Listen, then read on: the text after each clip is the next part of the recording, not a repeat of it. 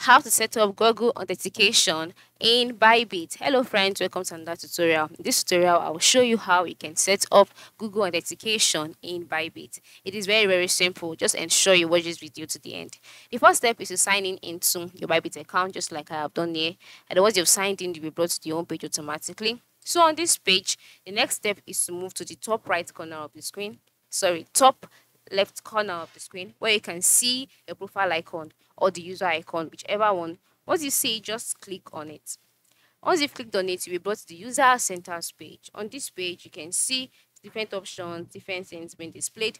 Then below it, you can see security, you can see invite friends, sub accounts, then demo trading. Just go ahead and click on security. After clicking on security, you'll be brought to the securities page. On this page, you can see options like change password, email, mobile, phone password. Then you can see Google two-factor authentication. All right. So once you can see this, you can see that mine is turned on already. All right. So for you, it will be turned off since you're just trying to set it up. So since it's turned off, just click on this toggle this way. For me, it's turned on, so I'll just click on cancel. Just click on the toggle this way, and then once it turns orange, you'll be redirected to another page where you'll be asked to install Google Authenticator. Ensure you have it installed, then you'll be given a key. Okay, copy this key, go to your Google Authenticator, and paste the key.